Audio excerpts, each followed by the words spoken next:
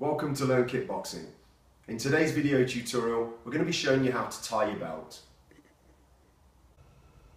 Now I'm going to be using the purple belt instead of a black belt just for the purposes of this video.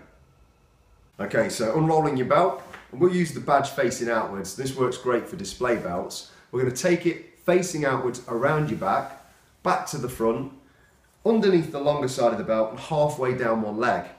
Pinch at the front with one finger, around the back, forming a third layer at the front, pinch again. Now the long side, I'm going to take underneath and I'm going to let it hang over the top. The badge side, remember if this was a display belt, it may have your name here, so we want to see this.